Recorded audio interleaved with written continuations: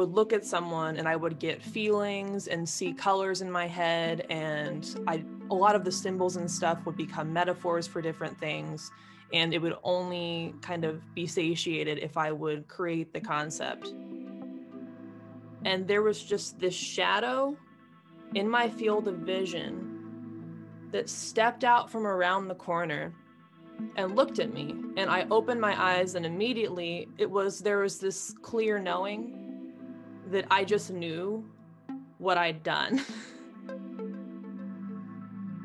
If you're in a journey situation or a vision and something gives you something, don't take it with you out of the session, just for anyone doing that now. But I didn't know this at the time, so I did take this. But they gave me a sword that had a very specific symbol carved onto it. And then they looked over at the being that was with me, acknowledged them, and gave them a dagger with the same symbol. Hello everyone, I hope you're well. How are ye? Are ye good? It's episode 50, everybody. How about that? I am amazed and equally quite smug and pleased with myself. Anyway, for episode 50, for this special show, we are joined by the multi-talented Mana Aelin. And I really enjoyed this show. It was fantastic. Recording with, for all intents and purposes, my podcast twin. But it was a fun show for a multitude of reasons, which I'll get into. But Mana is a shadowsinger, an artist, an intuitive reader, an otherwordian traveler, a witch, a cemetery walker, hailing from the depths of the underworld. Mana often finds themselves connecting with wolfish creatures of this plane and others, baneful plants, and those who live in constant liminality. Mana also hosts The Real Witches of the End Times, a podcast on Magick and paranormal folk sharing their stories and experiences and knowledge.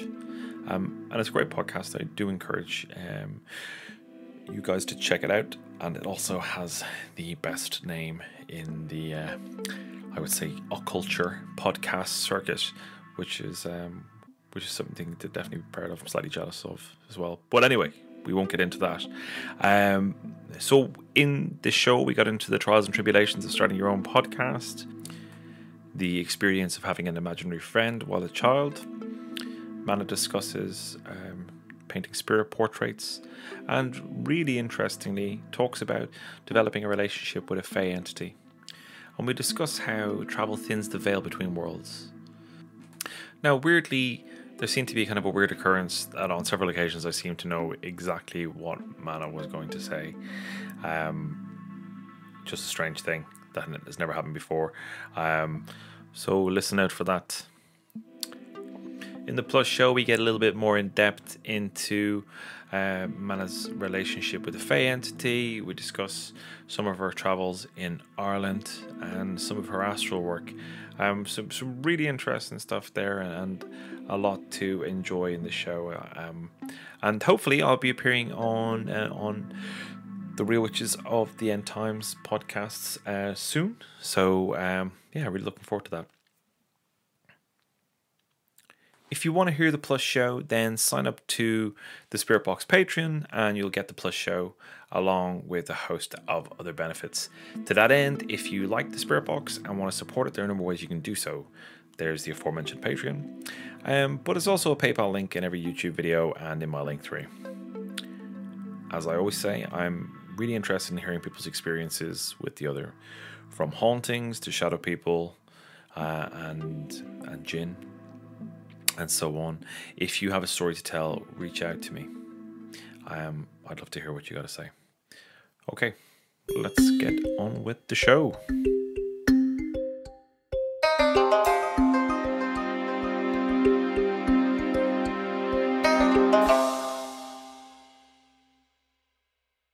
Mana Aelin, it is a great pleasure to welcome you to the Spirit Box. Thank you for having me. Hey, it's my pleasure. It is episode 50, so you've got the momentous privilege Is it a privilege? I don't know. But you're very welcome. And it's great to have you on the show for episode 50. And as we were just chatting about before we hit record, we launched our respective podcasts on the same day, which I think is pretty cool. Yeah, I think it's super funny. I like to consider the fact that my podcast is an Aries with the Leo rising, which would make a lot of sense, but I don't know what time yours was born at, but I'm sure you could also look that up and get a whole birth chart. Yeah, I really like that. I actually have to try and do that. So to start with, I suppose what would be good to know is your podcast. I love the name Real Witches of the End Times. Where does that name come from? What's the creative concept behind it? There is a TV enterprise called The Real Housewives of Insert City here. So there's The Real Housewives of Melbourne, Real Housewives of like Atlanta, Georgia, Real Housewives of LA. And I just thought it was funny. And to be honest, I didn't think we would all be, I didn't think I would be doing this podcast long enough for the length of the name to ever become an issue for me. But now it's so long. I love it's it. so hard to say. I love it. That is such. I love it. That's really, really funny. It's a what a brilliant concept. I never clocked it. That's brilliant. Is that a problem? Do you get is it just a long thing to say in the show, or? It's not so much in the show that it's a problem. It's like the logistical stuff. So I'm currently working on merch for the podcast, and the name is just so big that it's hard to incorporate into a design. And then when I made an Instagram account for the podcast, the name is too long for the name box on Instagram. So I have to put Real Witches of the End Times, which bothers nobody but me. Right. But it does bother me. I did a bit of research before, and there was no podcasts called Spirit Box. There was lots of shows about spirit boxes, but then after I kind of launched my Patreon, what I did find out was there's quite a well-established like metal band called Spirit Box, and for like the first 2 months, like every second Patreon that turned up would leave, and I checked the exit. Do you remember the exit surveys you have in Patreon? And they were all just like, sorry, wrong spirit box, lols. Just like all the time, And it was just slightly kind of crushing each time you're going, oh, yeah, great new Patreon. It's really starting to make it. Oh, no, they thought I was someone else again. Yeah. It's like.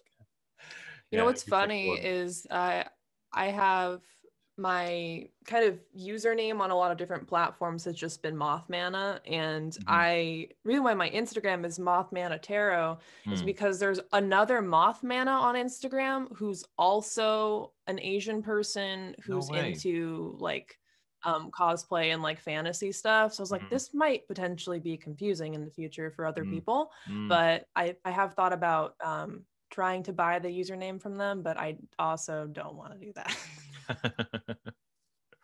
Yeah, it does get tricky. There's not a lot that's new out there, is there? It's a kind of every it used to be every story has been told every story under the sun has been told, and now it's like every username under the sun has been taken. But what was I going to say? Really, one of the reasons that I wanted to ask you on the show was similarly kind of to understand a bit more about your journey, given that kind of you and I did the exact same thing on the same day, other sides of the world, which I thought was really intriguing, and it's in the same territory. But kind of, your overall journey into, who you are and the areas you explore in your podcast. And I wanted to particularly pick up on your artwork. You really have some fascinating and really well executed, beautiful art. And I kind of wanted to ask you, what came first?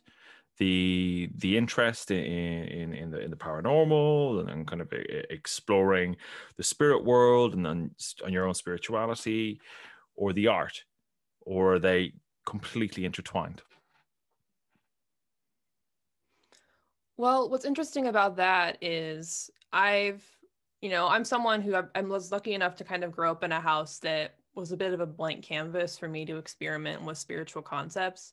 My mom grew up in an extremely Catholic family. And so by the time she reached adulthood, she was like, I just don't care anymore about like religion or anything. And so I was able to explore things that came up for me so I could like experiment with things like basic stuff like astrology or tarot and all of those things. And it wasn't like a concern for anyone in my house. It was just, oh, like our kid is kind of into some odd stuff and it was okay. And so I'm really lucky that I was able to grow up like that. But also, that being said, no one in my immediate family was interested in that to the degree I was. And so I started to really struggle with a lot of mental health stuff in high school, which is when I really got into it. And I'd had an imaginary friend, or at least what people would consider an imaginary friend, when I was in like from really young, from about, I would say, second or third grade until middle school, which is not socially acceptable to have an imaginary friend that long. And when I realized that, it became a lot more difficult for me to really be myself in like this world that we're in. And I had very few close friends because that person was my closest friend for a long time, which is something we can come back to because that's kind of a repeating pattern that's happening now. Sure. But with my art, I've always been like an artistic person. So my worst, what's ironic though about that is like my worst physical sense, I would say, is my eyesight. I have terrible eyesight. I have really strong glasses, and even so, like my glasses prescription now is not updated. So I don't see very well in general, but I feel things, hear things, and can I see things in like metaphors. And so art has always been an outlet for me. When I originally wanted to be a comic book illustrator, but I went to art school for a little while and really hated it, just the environment and everything, because the way that I produce art is a lot more of just when I'm inspired to do so. And it's hard for me to create it as like a product. So by the time I got to college, I had an interest in the paranormal and the spiritual, and I had a lot of life experiences with that really kind of made it a significant part of my life. But I also, when I was my first year of college, started to have this really weird compulsion to draw people during classes. And by compulsion, I literally mean compulsion. I remember specifically there was one time I was in a geography class and I had to draw my professor on my notes, and it was like an itch that had to be scratched. And so it started happening more and more frequently, and it kind of worried me a little bit because there was a time in my sophomore and junior year of high school where I worried that I was developing some type of schizophrenia because I didn't have at all of a community that could I could talk about what I was experiencing with seeing things or hearing voices. And if you bring that up to anyone, people want to help you. And so they think there's something mentally wrong with you. When in reality, for me, it was just a really strong psychic sense that was developing really early on that I had absolutely no control over. And it was kind of overrunning my life a little bit. So I was worried this was another manifestation of that, because I would look at someone and I would get feelings and see colors in my head, and a lot of the symbols and stuff would become metaphors for different things, and it would only kind of be satiated if I would create the concept.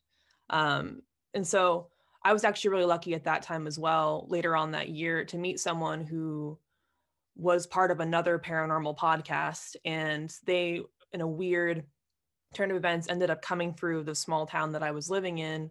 And then they interviewed me on their podcast, and I put kind of a call out at the end of, I do this weird thing here. I drew a picture of this person. They're going to post it on their Instagram. If anyone else does this, please contact me and tell me. And when that episode went up, I didn't get anyone that said that they understood what I was doing, but I had so many people reach out wanting me to do that for them. And so that's kind of what started the whole idea of a spirit portrait for someone else intentionally. And they originally started off as watercolor paintings. And that's what they were for a couple of years. And this is like my 5th year of doing them now. And because of the pandemic, I've switched to a digital format, which I actually like a lot better. And they are a lot more clear of what I see and what I feel, because someone will talk to me and their voice will have a shape in my head. And then I'll want to put those shapes in the art. So I don't know if you've ever experienced this, Dara, but some words like sound sharp. Like there was an experiment that we had to do, and I remember like in 6th grade in grade school, where there was like 2 words, lolly and Varnak, and they have in my head very distinct shapes. Like Varnak is super sharp, lolly is really round, but that is what everything sounds like to me. So there's all sorts of sounds in people's voices that have a shape, or elemental representations, or just things that pop into my head. Sometimes I'll put sigils in there too. Wow. And that's kind of where I'm at now. It's a continually evolving process that's kind of grown with my interest in different things, and has only expanded even further now that I'm learning so much more about different occult traditions or spiritual practices. And it kind of just creates a large encyclopedia for me to create things with.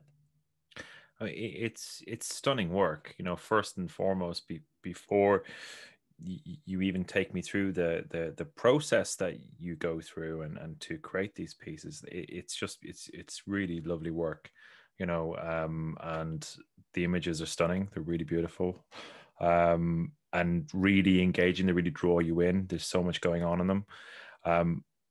The thing that really jumped out for me when I first saw your work was they kind of reminded me of like astral photography, that kind of, that kind of shimmery, hazy quality you get to Kirlian photography, where they use kind of big Kirlian cameras to take a photograph of your energy field. It's got a quality of that in it as well, but it has its own unique style. It's really, really, really interesting stuff. But to hear your creative process, my God, that's so incredible.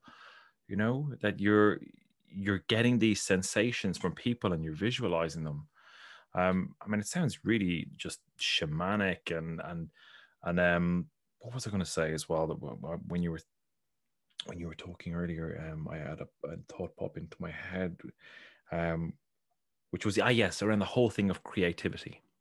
And I've spoken about this before to other people that experience stuff the way you're describing it, the way I've described it as well.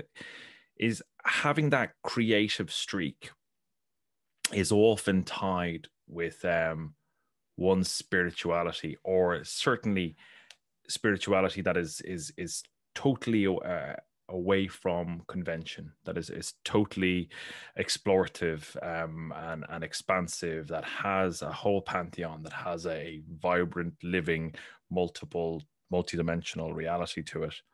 And it's really interesting to hear about you talking about having this imaginary friend for a long time, and that in a way that set you apart from your school peer group, but at the same time you had this real compulsion to create. And I wanted to ask, do you think those two things are intertwined? Well, I'm not an only child. I have twin siblings who are 10 years younger than me, but because of that, a lot of my family's focus once they were born was on them, which is like makes sense, and it was totally fine. Like I grew up in a great environment, but because of that, I had to really kind of develop my own world. Like I lived out in the woods. I didn't have neighbors the same way that a lot of people do, and everything was pretty much in my own head. Like the main thing that imaginary friend and I would do was we would imagine, at least imagine, quote unquote, that we were in this like spy boarding school. So all I was doing was creating this whole story with them whenever we would hang out. And to me, they were my little sister named Kate. And like the bathtub or like taking a shower would be like we're in a spaceship traveling somewhere, or the car would be an airplane. And then we were constantly in battle with this other boarding school that was like trying to sabotage ours. And so it was all these different adventures and things. So in a way, yeah, it was definitely connected to creativity. I built an entire world with them. And then as I moved a lot too as a kid. So I've lived in so many different places as well in my adult life so far. And every place we would move would just become another part of that world that I was building. And so I do think that it is connected to the creative process. But what is interesting too is I don't know if it's necessarily connected to the portraits, but I still don't really know where those came from either. It was just a very sudden thing that was happening in 2016 that I haven't been able to stop since. It's really interesting stuff. Really interesting. I'm looking at your artwork now, and yeah, there's so much going on, and it's really interesting. Yeah, those are only just some of them. There's so Yeah. many more that aren't on there. I just realized that I ended both my initial questions with with you with the word intertwined. So I'll try and stop saying intertwined for the rest of the show. Or kind of my listeners gritting their teeth with my meandering waffling. It's so take me through your imaginary friend. So is your imaginary friend is Kate and stayed with you for a long time? And was the creation of these stories and worlds was it a discourse? Did Kate feel separate to you, or feel like a part of you? How did it what did it feel like? So I don't really remember when she appeared, but I do know what house I was living in at the time, which was a house that I ended up my family ended up experiencing being foreclosed. But I ended up meeting her before my other sisters were even born, and it was just like someone to play with, like the way that you would have friends over at your house to play a game or something. That's what it was. So we would play dolls together, or we would again build this world. So we would go on like spy missions, and they would be again like my little sister, so I was responsible for them in a way. So I would say they felt separate from me. Mm-hmm. And I don't remember when I started calling her Kate. I don't remember that either, but I do remember one time I was there was an air mattress that was blown up in the house, and I had taken it and put it sideways in the guest bedroom so I could slide down it off the bed like a slide. And my mom came in and was like, "What are you doing?" I said, "Oh, I'm playing with my imaginary friend Kate." And then she's kind of looked at me and then just walked back out into the living room. Mm-hmm. So my parents knew as well that there was something like that going on. Mm-hmm.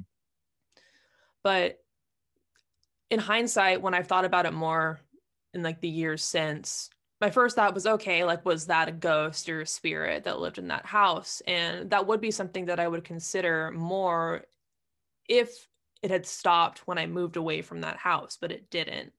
We lived in two other houses after I first met her, and she was with me the whole time. And it was never invasive or pushy or anything like that. It was always just when I wanted to play, she would appear, which is again similar to now with a different being. Yeah, and if you're comfortable with that, could we go into that, the kind of the modern version of that, or the current version of that rather, that you're experiencing? Um, Yeah. yeah, is that okay? So set the scene. Give us the background of what happened and what's happening currently. So in 2018, I ended up moving to England for a year abroad for uni or university. I started changing all my words around ever since I lived there because I know people get confused. But I moved there. I moved to Bristol, which is, for those of you who don't know, it's about an hour and a half bus ride from Glastonbury, which ended up being a weird synchronicity for now for some of the people that I'm friends with. And I went there and I chose that school with pretty much absolutely no research done, which is how I move a lot, actually. I kind of just feel like I need to be somewhere and I just go. And that was one of the only schools that was offering my course and was accepted through my school without any like financial difference. So I majored in philosophy in college, and I could go there or I could go somewhere up north that was this really small town. And that was just not what I wanted, because I grew up in a small town. My college was in a small town. Didn't want to do that again. So I show up in Bristol, and to my amazing like surprise and everything, it's like a circus city full of art and things like that. And I'm an aerialist, so that was so wild that I chose the one city that is like infamous internationally for its circus programs, and it has a whole bachelor's degree program in circus arts if you wanted to get it. It's the only place I know that you could do that. And I was amazed. And so I lived in a really great flat. I got really lucky with all my flatmates that I was assigned. I was a lot older than them though, which was kind of weird at first, but it ended up being okay. And the first couple of months kind of, spent time going to school. And I would say this is a time where some people would call like falling asleep. So I'd been really into spiritual concepts really heavily for a couple of years. But I'd stopped kind of really putting a lot of focus on it in my life, and was, focusing on the fact that I had moved to a different country and I had other things going on. And so I wasn't in like a meditative practice anymore. I wasn't like practicing anything really that was helpful for any sense of my intentional spiritual growth, although there was tons of stuff I was doing and didn't realize it. And because I didn't have a lot of friends in the UK at this point, just mostly acquaintances that I was getting to know, I would go on a lot of solo travels by myself. And so there was one day where I decided to go to Glastonbury because I read online all this really fun stuff about Avalon and everything that I didn't know like the top of the portal to Avalon, or the portal of Avalon was at the top of the Tor, hour and a half bus ride from where I was living. I thought that was so cool. So I went, and I had an amazing experience out there for a couple of days. I ended up going out to Tintagel in Cornwall as well, and just felt amazing. And my flatmates had no idea where I went. I didn't even tell them that I'd left. And when I come home, I walked through the door into the kitchen, and it was seriously just a chorus of people telling me that I was glowing. Oh my God, you're glowing. I don't know what it is, but you're glowing. And I looked like my normal self. If anything, I looked travel haggard. And it occurred to me then that I'd been spending 2 days of my life just in Glastonbury before going to Cornwall, but just laying in the grassy fields and then being around like the chalice well, like all of those things. Like, okay, I picked up some type of residual something that is strong enough for all these people that are not into these concepts just to have an immediate reaction to me around, which to this day is still mind-blowing. And after that, winter came around. I visited my family for Christmas time, and then I returned back to England for basically the next 8 months. And the first couple of weeks back, it was just exams, and I again had a lot more time to myself. And something that I had been doing at this time period was listening to an audiobook. It was like a young adult fantasy novel series. I really love books. I'm always in the middle of something that I just would listen to as I would go to sleep or as I would walk around, because it took forever to walk everywhere, because this was the first time in my life that I really didn't have my own way of transportation either.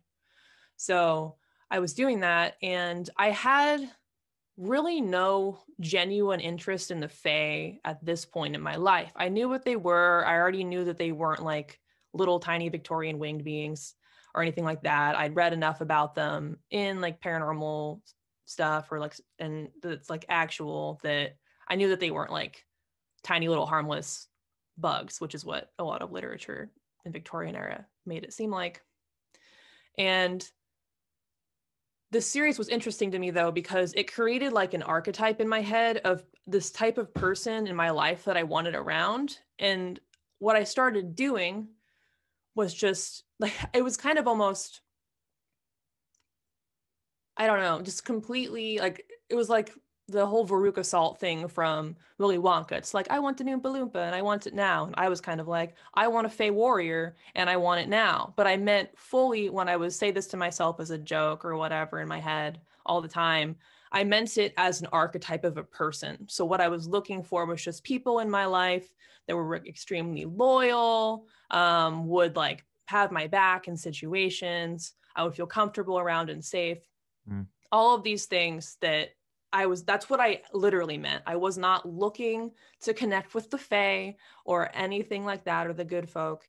And what happened not long after I started doing that was I was sitting in my room, in my flat. I don't remember if I was laying down, if I was trying to fall asleep, but I ended up in that hypnagogic state in between wakefulness and being asleep.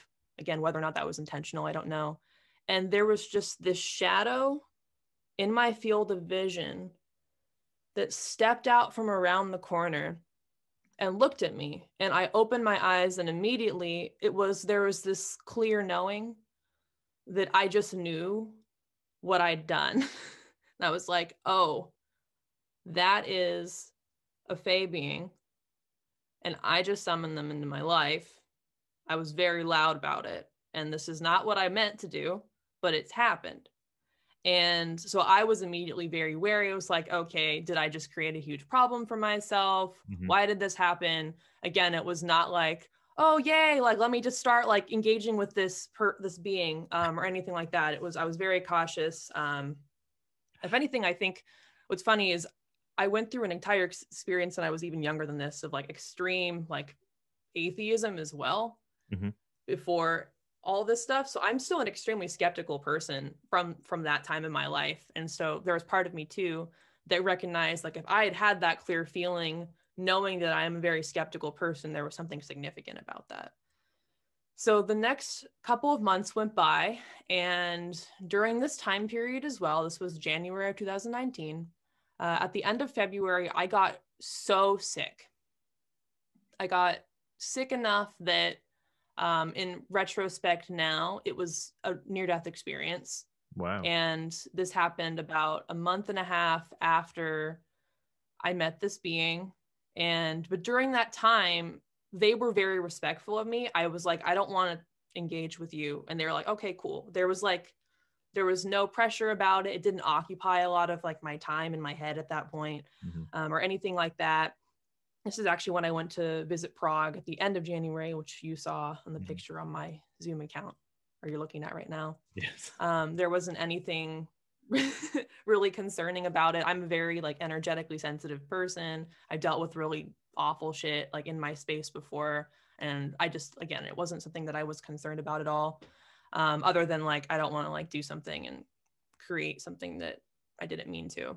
Mm-hmm. And so I get really sick. It takes me about a month to recover. Right after I recover from that, I start getting incredibly into martial arts, like, but not like karate, but Krav Maga, which is I gotta stop like you. an Israeli fight stuff. I've got to stop you because I knew you were going to say Krav Maga. I totally knew you were going to say Krav Maga. I don't know why, but there's so many weird similarities between you and I, man. It's kind of, I lived in Bristol for years. Like I know the area Whoa. really, really well. That's why I didn't want to interrupt you when you were talking, but I know Bristol really, really well. And just for some reason, I knew you were going to say Krav Maga then as well. Because I used to do Krav Maga. I used to do loads of Krav Maga in Bristol as well. Anyway, I don't know. Right. Wow. Sorry, I broke your line of thought, but yeah, I just No, that's great. I think that actually is relevant to a lot of this, and in the way, like, I mean, I've listened to the other pieces of your podcast too about the jinn and everything. So I think it's interesting. Yeah. And well, I'm reflecting on that as well because I went to the other side of the world, essentially for work and came back with a different way of seeing the world. And similarly, you went to the other side of the world for education and exploring, and something comparative happened to you as well. I mean, but anyway, I'm interrupting you and I will stop. So back to you. So I got really into martial arts, or Krav Maga, like to the point where it occupied like all of my free time, and it became like a personality trait of something that I had to do. And I fully recognized that this book series that I'd read had also completely inspired me to become that like Fae warrior that I wanted in my life. And I didn't think that was relevant to any of like the near-death experience, meeting this being, anything up until recently. All like this past, like the entirety of 2019 and 2020 didn't really come into focus for me until like the past couple of weeks. So like the time that you're doing this interview is perfect because I hadn't weaved everything together yet, and it's still kind of blowing my mind. So I'm out in this land, I'm doing that, and I start to kind of invite this being a little bit closer in. I'd start to ask questions, or I just recognize that when I would like walk around at night, like again, like I refer to this time as when I was really asleep. So I was drinking a lot, which is not a thing for me. And nowadays it's still not. It was just a very small window of my life. I was just drunk a lot, partying a lot.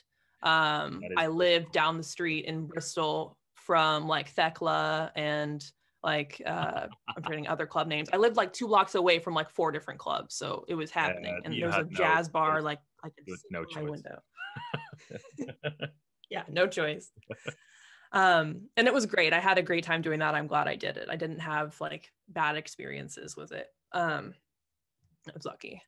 And yeah, but I would just recognize that they would just be around. It was just this energy that I just knew was them. And it was kind of like a standing sentry type of thing, like a personal like bodyguard that was around. And that was what I got from it, which I thought was weird because if this being is Fae and there's some sense of, like I from what I read, it's like, why would they do this? What are they getting out of this? You know?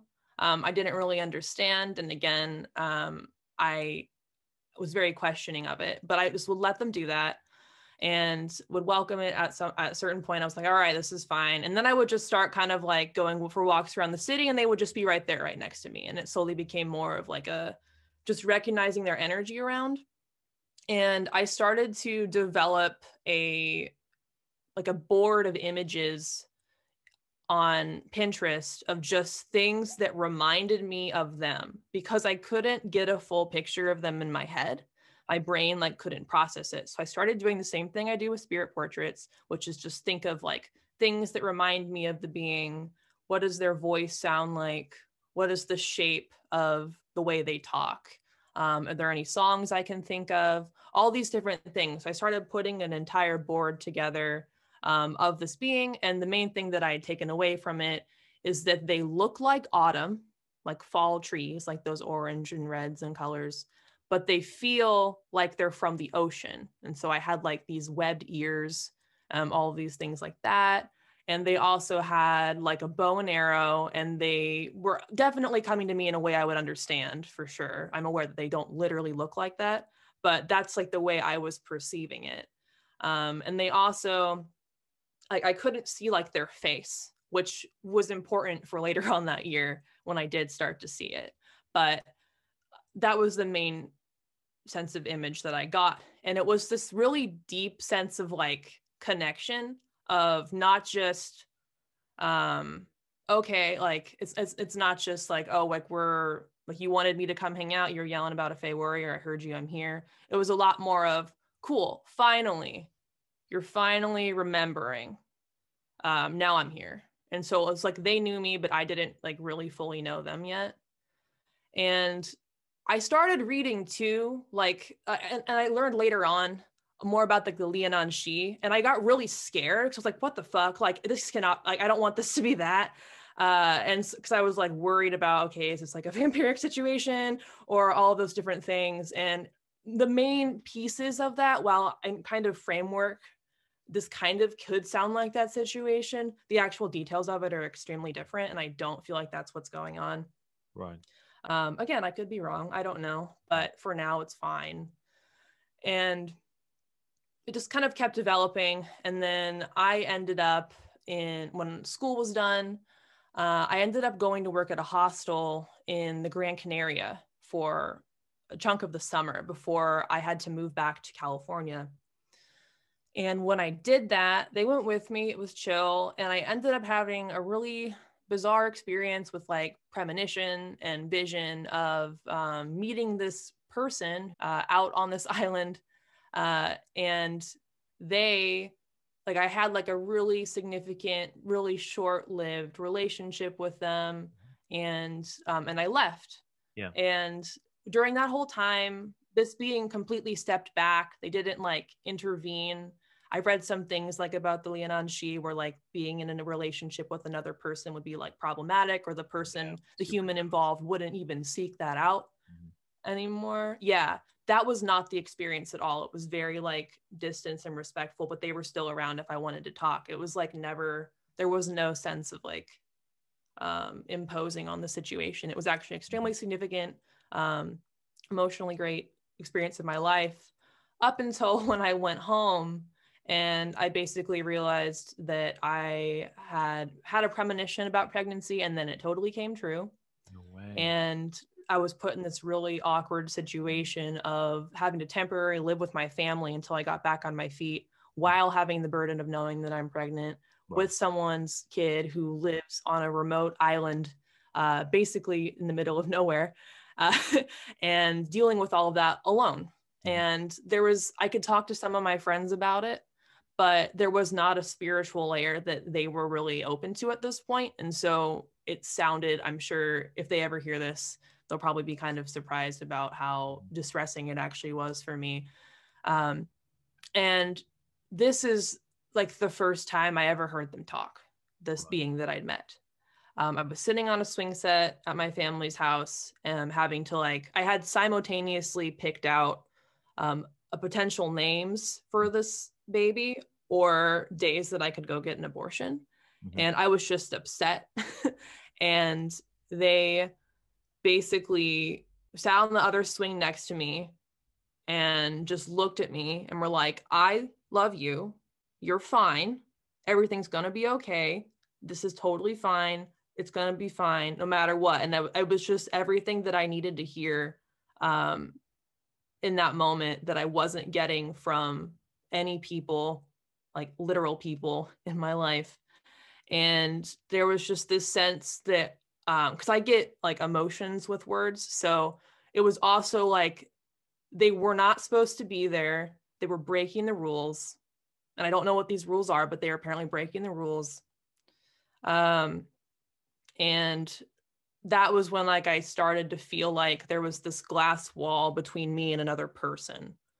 And that's also when I started to question, okay, is this a fae being or is this someone else's like higher self? I don't know what's going on. There's like something about that though. And that kind of just added a lot of like confusion to what was happening, but also like, again, like a huge sense of peace and security. I ended up miscarrying. And then there was a huge pain with like that relationship with the actual person from the island that I had to deal with for the next couple of months.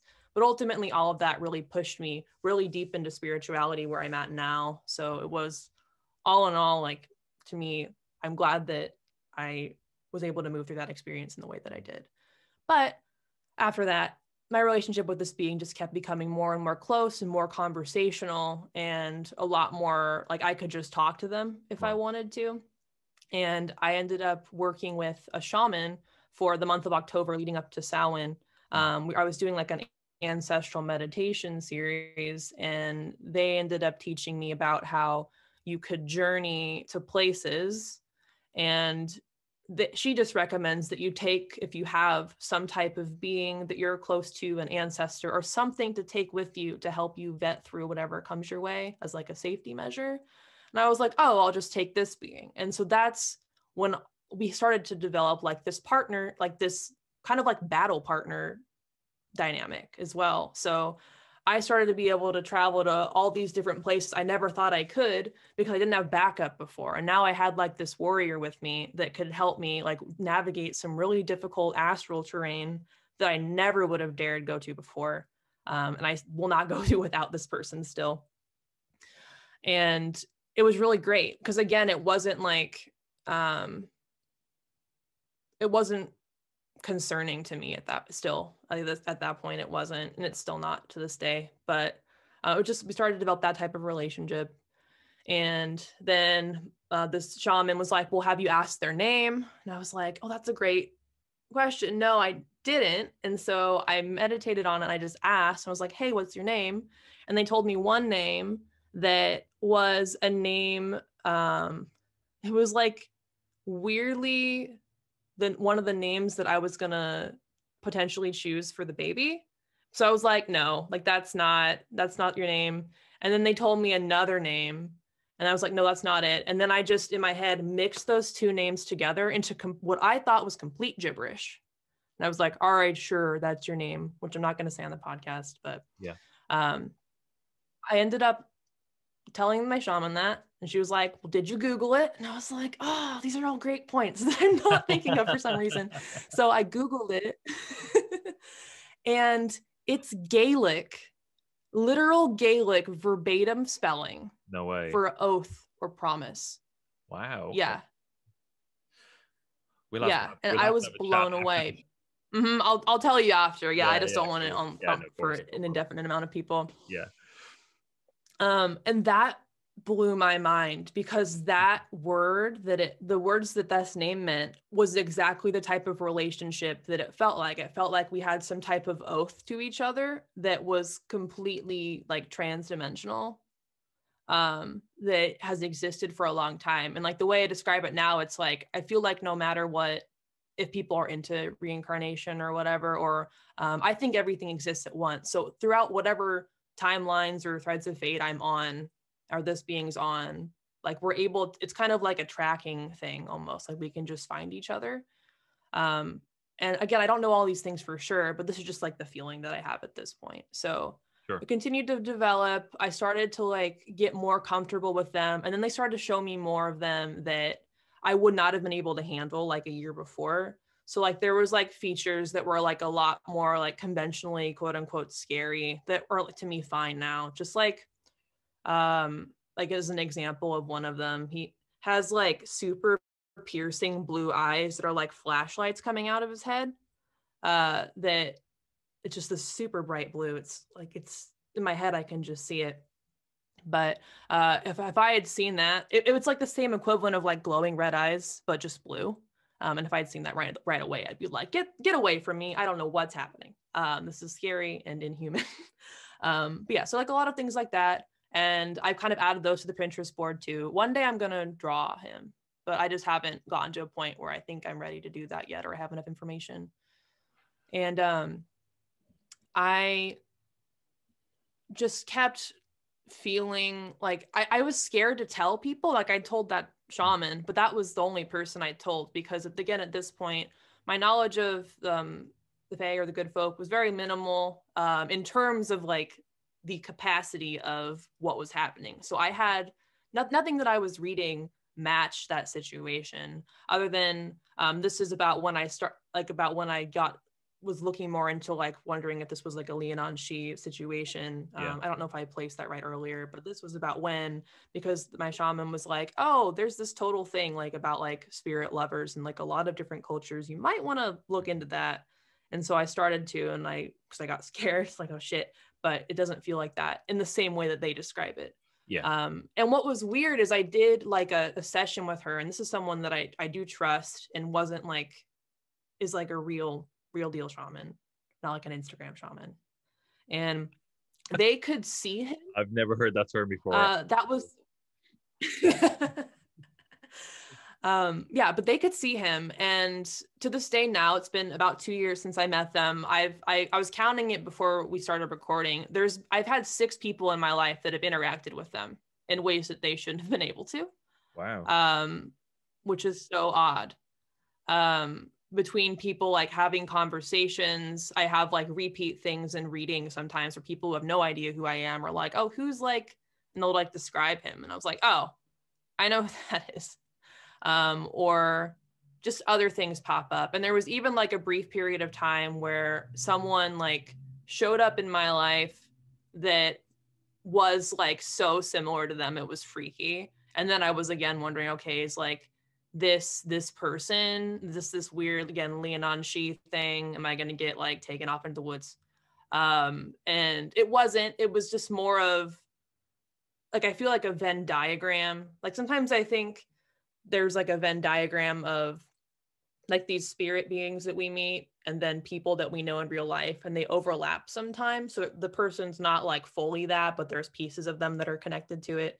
So there was someone I was in a relationship with for a while, like a couple months, at the beginning of 2020 that had a lot of things that were so eerily similar to this being that it was kind of weird. And I even told them about it. Like I'd straight up told them, oh, I had this whole weird relationship with this being and you kind of remind me of them. And I showed them the board and even they were like, oh, this is really weird. This is really odd. Like there's so many similarities here. And it wasn't like freaky to them, which was odd too. Like, I'm glad you're into that, I guess. But yeah, so continue to now. It's just kind of been a developing thing. They're around. And oh, this is the one thing I forgot to say. This is why I mentioned the martial arts thing earlier. I know I'm giving you so much information right now, but I did a I went on a journey in November of 2019 that it was just, again, it was like a practicing journey group. It wasn't the intentionally ancestral one like it was in October. It was just like practicing moving around in other places. And I don't even think we had a prompt. It was just go back to your place where you know you can start from in your mind, which like I use a river personally in my head. And I ended up like in this place. I was suddenly surrounded by birds, and this other being appeared. And again, my potentially fae being was with me, and this other person appeared with all these birds around. And just for forewarning, I know now if you're in a journey situation or a vision and something gives you something, don't take it with you out of the session, just for anyone doing that now. But I didn't know this at the time, so I did take this. But they gave me a sword that had a very specific symbol carved onto it. And then they looked over at the being that was with me, acknowledged them, and gave them a dagger with the same symbol. And that to me, when that happened, and then we left, I had no idea who that was at the time or anything, or who they possibly could have been. I just thought it was really significant that they acknowledged who was with me and gave them something too. And that's another thing as well that kind of kicked the idea of the Leonon sheet out a little bit more, because I feel like that probably wouldn't have happened at the time. And I left that and I told the person who was leading the session, and they looked at me kind of like a little odd. They're like, oh, I think that was potentially this goddess. And I knew about that goddess, but I didn't know a lot of information. So I had to do a lot of research. And then I kind of forgot about it up until recently. And when I started thinking more about my experiences earlier that year, with like a sudden extreme interest in like martial arts and combat and fighting and this whole warrior stuff and like death and like all of these things that really become a part of my life that led up to that moment. And as well with that symbol that was on both of those blades, when I was in Ireland in April of 2019, I really wanted a necklace that had this symbol because I loved this symbol for a long time. And I did not want it from like a kitschy gift shop. Like I just wanted something that had more significance to it. And I was wandering all around with my friend, my real person friend, not the fae being, but around, like we were in, oh my gosh, I'm totally forgetting the name now. We were in Galway. Yeah, you knew. Yeah. We're wandering around Galway. The thing I knew you were going to say, man. Really weird. I was wandering around Galway, and every single shop has like 500 of these necklaces. They're like super cheap and everything. And it's just not the energy exchange that I wanted to have. And we ended up on like a tour bus out to like, we're on a day tour for like the Cliffs of Moher, but I chose one that stopped like out in like all the peatlands and everything. And just different places. And there was like this we're in the middle of nowhere. There's this little stone formation going on, which I forget what that's called at the time now, but again, like I had been yes. And I had forgot, again, like I wanted this necklace. I'd almost bought it a lot of times, but I decided, no, like this is the practice of manifestation. I'm going to keep denying these things that I don't want. I'm not going to just accept the first thing.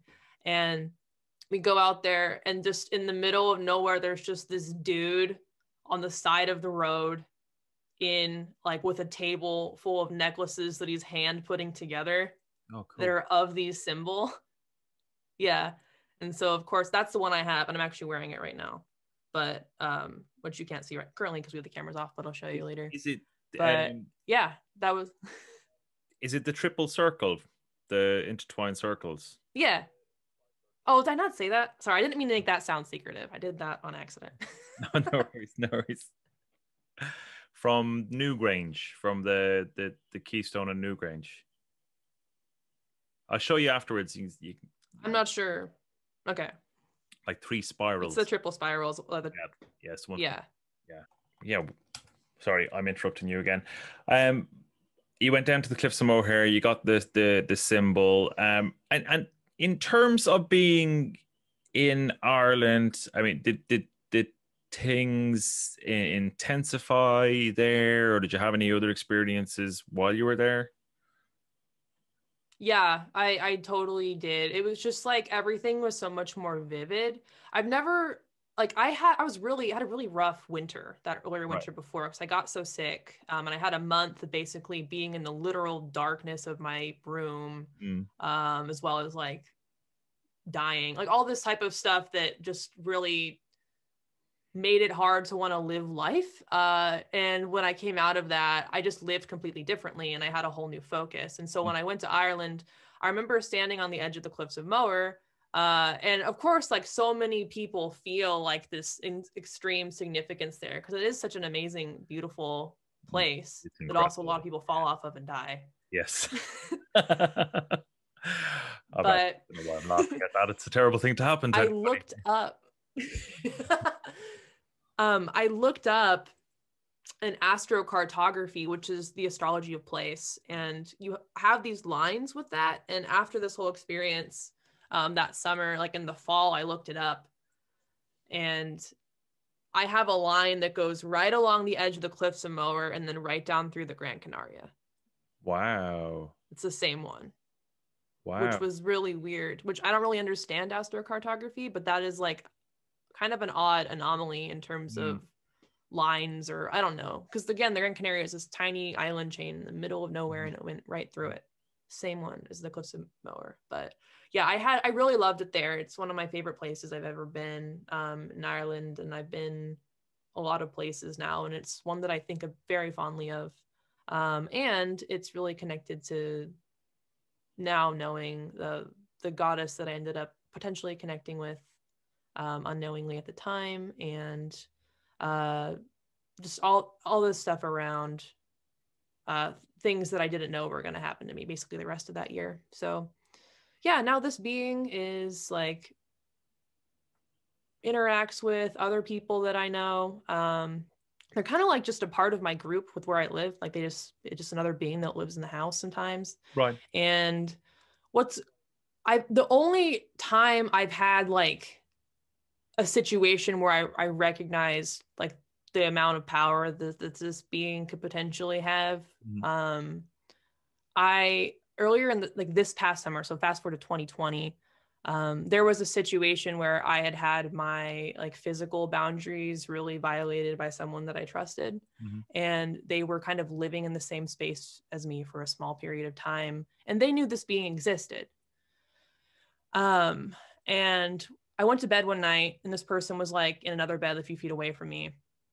This was a couple of days after they really like hurt me, and I didn't even recognize that I'd been like had like an act of like violence done against me at that point, because I was in such like strong denial about it, and like wanted to blame myself. But this person, this human, woke up abruptly in the morning and was acting really weird. This was like 2 days later. And I was like, what's going on? They're like, oh, did you have any weird dreams? And I said, no, not that I'm aware of. And they said that they woke up because they were in, again, that in-between state of like dreaming and wakefulness, where they had a sense of like their physical body, but there was just this being standing on the bed completely over them, who took a blade and cut open their entire body in their sleep. And then he woke up feeling like he was going to wet the bed. Wow. And my first thought was like, oh, okay, I don't know why this my being would do that, but it feels like that's something, this feels like he did that. And then I kind of pushed it away. I was like, no, that's kind of weird for me to think that. Mm. And then the person in the room was like, was it them? And then the fact that they had that thought too was like, their first thought was like, okay, Right, they both landed in that space then. I think that happened. Right. Yeah. And so I really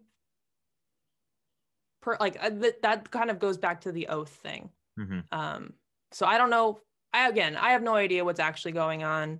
I have not been led to believe at this point that I am in any like particular situation. But it's funny because like even before I knew a ton more about the good folk or everything, I fully would differentiate them from like my spirit team. So some people like use phrases like, oh, I have my spirit team or guides, depending on who you're talking to. Just like some people just refer to like they have one being they talk to as their HGA or their holy guardian angel. It's something along those lines. It's like this kind of council that people have to talk about things. And I've always differentiated that this being is not one of my guides. They're not like, they're part of my spirit team, but they're here because they want to be.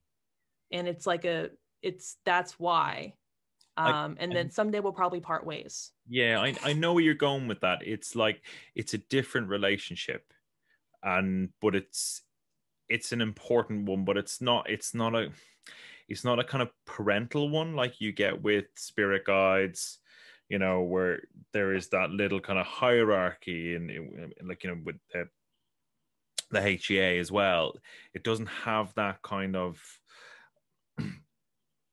guiding way. It's like it's a much more kind of a lateral relationship. Like there's something in it for both of you. Yeah. So thank you for sharing some incredible stories there, man. I really appreciate it. It's been a real pleasure to have you on the show. I really appreciate it.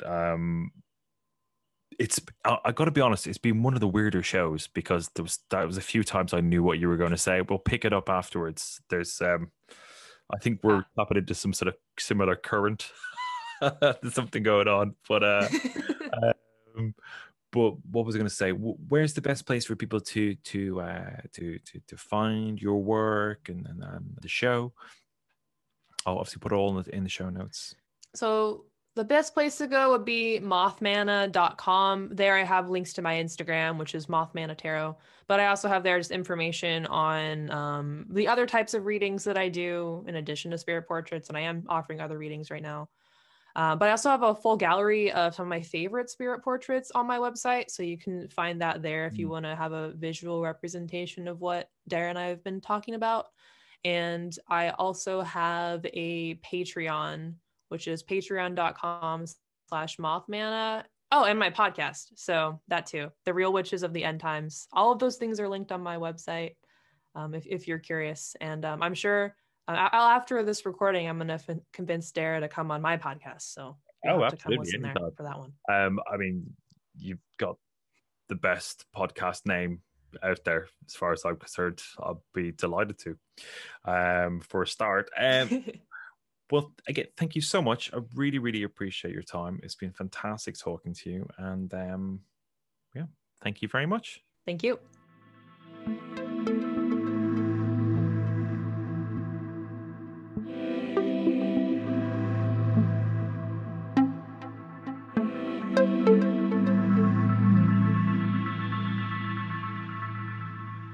All right, thank you very much, man. I really appreciate you coming on the Spirit Box. Really interesting stuff and some incredible experiences. So thanks again for sharing them with the Spirit Box audience. Right, that's it from me. Do check out Mana's links in the show notes, and I'll wrap it up there. Bye.